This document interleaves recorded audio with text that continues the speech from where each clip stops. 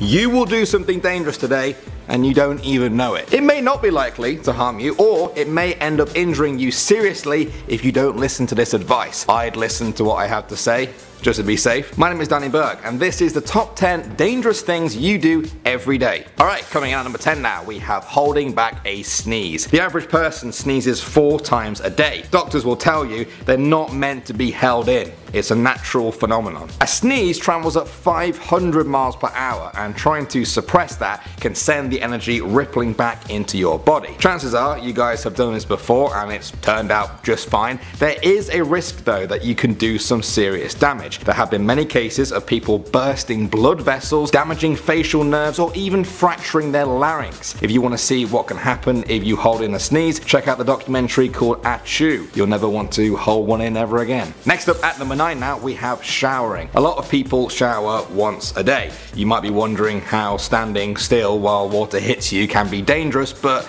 accidents do happen. According to the Centre of Disease Control and Prevention, about 16,000 people a year die from falling out of the shower. The answer is obvious. It's very slippery. You guys might think you're a pro at showering.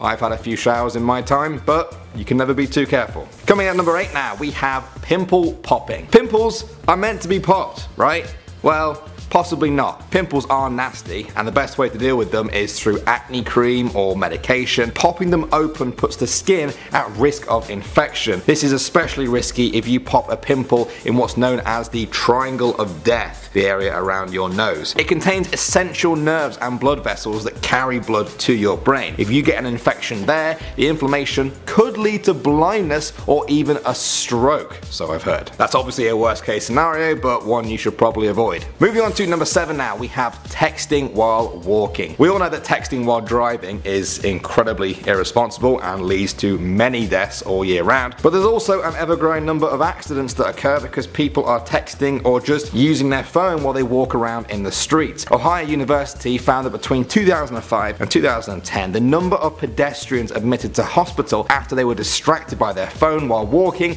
rose 600%.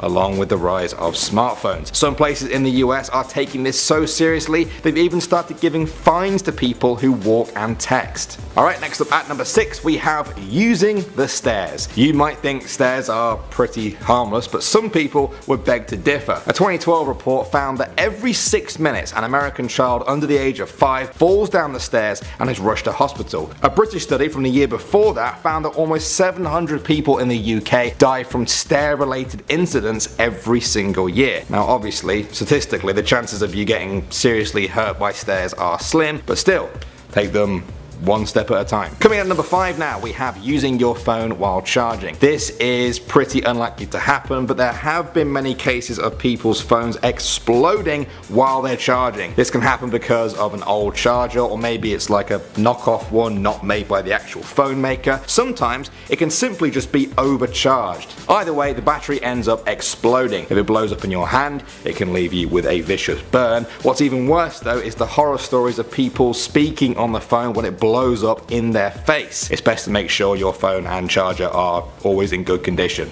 and don't overcharge.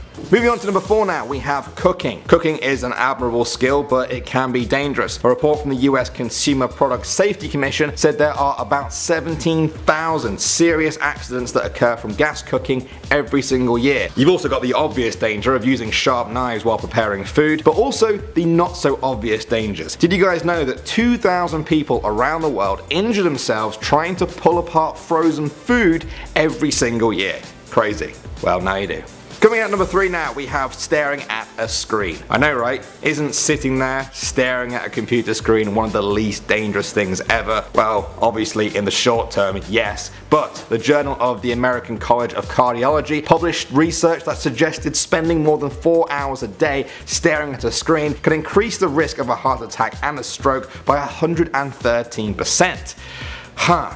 That is extremely worrying for me because I usually spend about 6 or 7 hours a day staring at a screen. I was staring at a screen when I wrote the words that I'm saying to you guys right now. This research is concerning. Next up at number 2 now, we have not sleeping enough. Are you guys getting enough rest? Be honest, a lot of us aren't. Teenagers need a lot of sleep and the rest of us need at least 7 or 8 hours a night. The reasons are obvious on a day-to-day basis, but in the long run, lack of sleep can have serious health effects. Studies have found that chronic sleep loss can cause heart disease, heart attacks, heart failure, irregular heartbeats, high blood pressure, strokes, and even diabetes. And finally at number 1, we have getting out of bed. Yes, you guys might think this is something you literally cannot hurt yourself doing, but many people do. According to the Center for Disease Control, falling out of bed results in 1.8 million people being rushed into emergency care every single year. The most likely people to be affected by this are the very young, to whom a bed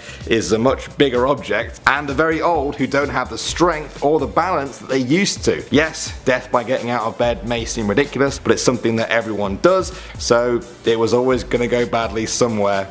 Somehow. And somehow, the video is over. How do you guys feel about that? Do you want just one more top 10 list to get you through the day? Let me know what you want to see next on the channel. My name is Danny Bird, thanks for watching guys, and I'll see you all in the next video.